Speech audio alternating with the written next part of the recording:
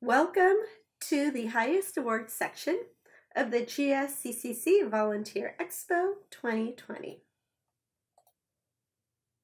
My name is Natalie Richmond and I'm the highest awards staff liaison here at GSCCC. As you can see on your screen, we have a lot to cover in a short amount of time. I'm going to briefly introduce you to the highest awards, and then we're going to focus some time on the process and policies of how troops submit and let us know that they are working on their Bronze and Silver Award. I'm going to go into more depth with the Gold Award, and then I'm going to go into some greater depth of the process and updated policies. Girl Scouts can earn many awards. There are awards for volunteering, awards for working with younger troops on their journeys, and very special life-saving awards. Today, I'm going to talk about the three highest awards in Girl Scouting: the Bronze, Silver, and Gold Award. These are leadership awards where girls demonstrate their leadership skills by learning about an issue she cares about, finding a way to not only address that issue, but to teach others about that issue. The Bronze Award is available to girls in 4th and 5th grade. The Silver Award is available to girls in 6th, 7th, and 8th grade. And the Gold Award is available to girls in 9th, 10th, 11th, or 12th grade. As I said earlier, today we're focusing primarily on training for these awards. The focus of today is going to be the guidelines and the process. Training for the Bronze Award is available on GS Learn. This 45-minute training takes adults through the steps of the Bronze Award with the focus on the 3 Girl Scout processes of discover, connect, and take action. If you've not already checked out the many training opportunities in GS Learn, I encourage you to do so. Silver Award training will be available this fall. I'm also happy to meet with troops virtually to go over the highest awards requirements or attend virtual service unit meetings. So let's talk a little bit about the guidelines. If you've ever attended a training with me, you know how important it is for troops to abide by safety activity checkpoints for all activities. This is even true for our highest awards. Troops must review safety activity checkpoints, volunteer essentials, and money earning guidelines when planning for our highest awards. These documents are all based on the Blue Book of Basic Documents, which includes the policies from Girl Scouts of the United States of America. I'm going to go into more detail when we get to Gold Award policies, but rule of thumb is to always check our website for the most recent versions of these documents. Safety activity checkpoints is often updated more than once a year as new information on activities become available. So now let's get into the new process. Many of you have already discovered the Bronze Award training on GS Learn. It is one of our most popular trainings. If you have not seen it yet, I encourage you to check it out. Please encourage your junior leaders to take it while working on the prerequisite of the Bronze Award, which is the completion of a journey. New for Girl Scout year 2020-21 is the Bronze Award intent form. It is a simple form that just asks what journey the girls completed, how many girls are working on the project, what is the timeline, and the most important question of why this project. Please do me a favor. When you speak about the highest award projects to your leaders, stress the why and is this really a need? The first question the Gold Award Committee asks when they see a proposal is this really a need or is it something she thinks is a need? The earlier we get girls to understand that the first step to bronze and silver is identify an issue, a need in your community, the easier it will be for them when they get to go gold. The process is the same for the silver award. For both awards, once you complete a final report, Council will mail out letters and pins for each girl. Some of you may be thinking, why do we need a silver award intent form? Are these awards still leader approved? Is Council going to deny my troop bronze or silver award project? The answer is no, we are not going to be denying any projects. We're not going to be approving any projects. Bronze and silver award are still leader approved. That is not changing.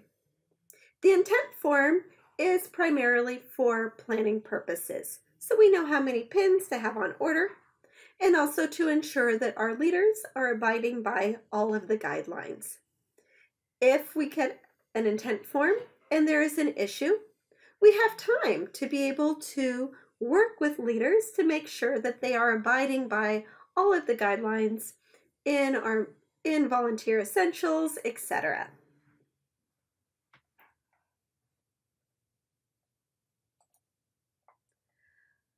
The Gold Award Girl Scouts don't just change the world for better, they change it for good. The Gold Award is earned by girls in grades 9 through 12 who demonstrate extraordinary leadership in developing sustainable solutions to local, national, and global challenges. Since 1916, Girl Scouts have answered the call to drive lasting, impactful change. The Gold Award is the mark of the truly remarkable. Girls use a GSUSA-based website to submit their Gold Award proposals. The website is gogold.girlscouts.org. Last October, the Gold Award was completely overhauled. A new website was created, and the proposal and final report were changed. If you have a daughter that earned her Gold Award before October of last year, you will be amazed on the changes.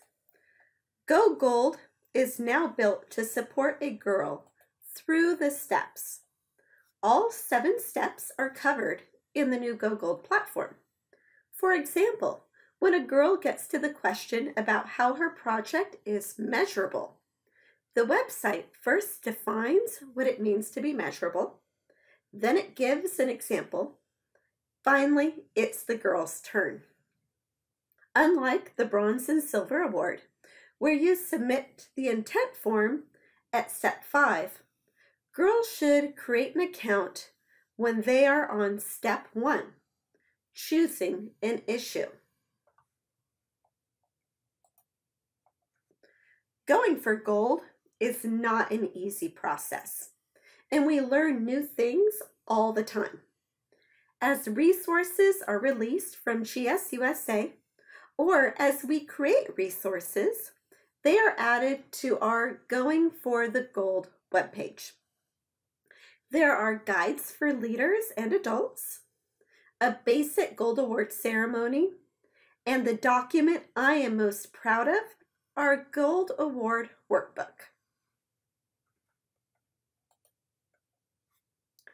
The Gold Award workbook is a comprehensive document that describes each step in detail, project standards, fundraising guidelines, etc. When the committee reviews Gold Award proposals, we look for it to meet these 5 standards. Often, one that girls miss is number 3, educating others on the issue. That is a tough concept for girls to understand. Let me give you an example. Let's say a girl comes to you and says she has an idea for a Gold Award project. She tells you that she wants to fix up a room at her church. Your first question to her would be, well, why is this a need? Let's say she says her minister wants to begin offering a place for students without Wi-Fi to come and do distant learning. She has a great start to a Gold Award. She has identified a need. People need a place to go if they do not have access to Wi-Fi to distant learn. She is working with a community partner, and her minister is committed to making this a long-term program. She needs a plan now to educate others on her issue. That means she should be telling others about why spaces like this are needed and how you too can make a difference. Maybe she's going to make presentations at various events about why we should all support her plan or volunteer to help at this new distance learning location. Maybe she's going to make a brochure or flyer or write an article. But the important thing is that she's educating others about this need in her community. This is a tough concept to get across. Often when girls see this, they want to make a video on how to renovate a room, which is not her issue. So when you come across girls working on their Gold Award, instead of asking what she is doing or ask her what issue she is addressing. Once she is clear on the concept, the rest comes easier.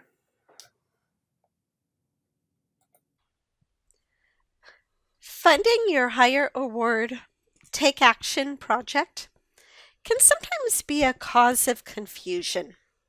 So I'm going to take a little bit of time here to really talk about the fundraising guidelines and funding guidelines.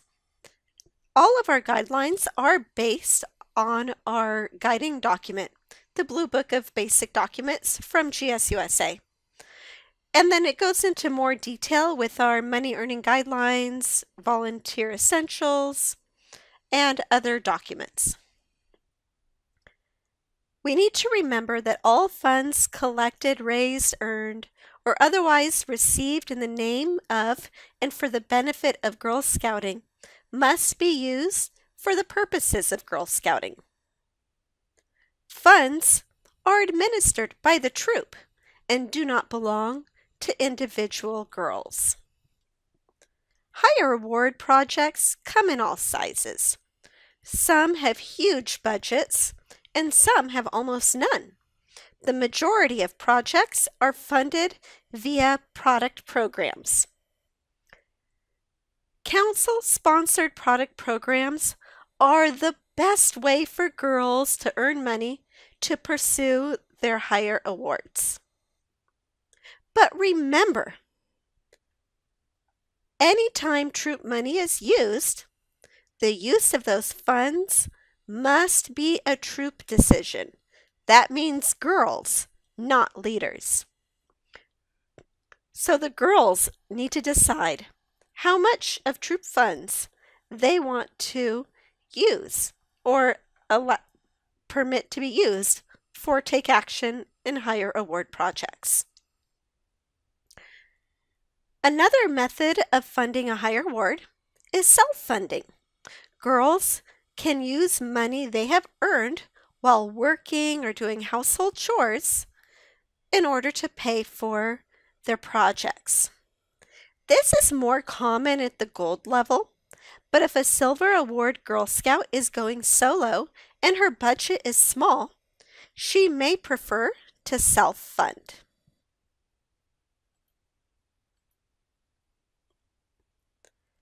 In the event that product program or self-funding is not enough to cover the expense of a project, Troops, Juliets, and Gold Award Girl Scouts can apply to hold additional fundraisers.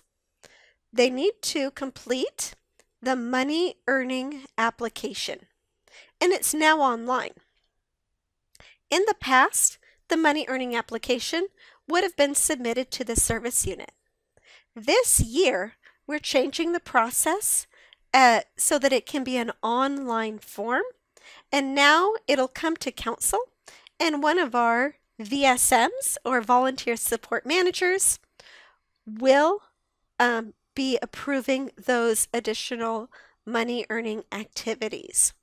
And this is going to ensure that fundraisers are being conducted fairly across our council, with all troops and girls abiding by the same rules. Now, what about donations? So on your screen is the policy from the Blue Book of Basic Documents regarding donations. It pretty much states that nobody can solicit donations of cash or in kind without council approval and support. In October of 2018, the Blue Book was amended so that Girl Scout seniors and ambassadors may solicit funds for cash or in-kind goods for Girl Scout Gold Award projects. In order to do this, girls need to submit a money earning application and send a letter letting us know of your intention to solicit these funds. Someone from our fund development department will then get in contact with the girl and worked with her to get a formal solicitation letter and will process any funds donated. You can find more information on this in our money earning guidelines. I know what you're thinking. What if you get an unsolicited donation? What if a millionaire sees your troop working on a gardening project in the sun and wants to give the troop a couple of canopies and donate the funds to cover the cost of the plants? Then you need to complete a troop donation report.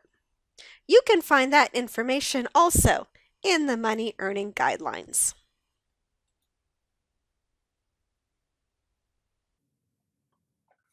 So what about fundraising activities that are not permitted? The Blue Book tells us that internet sales are not permitted. This means at any level. So your troop cannot design and sell a patch online as a fundraiser. This is one I see a lot. So let's get the word out that this is not a permitted activity.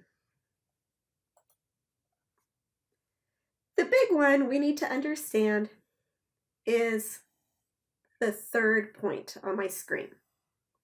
Girl Scouts are not allowed to endorse, provide a testimonial for, or sell commercial products.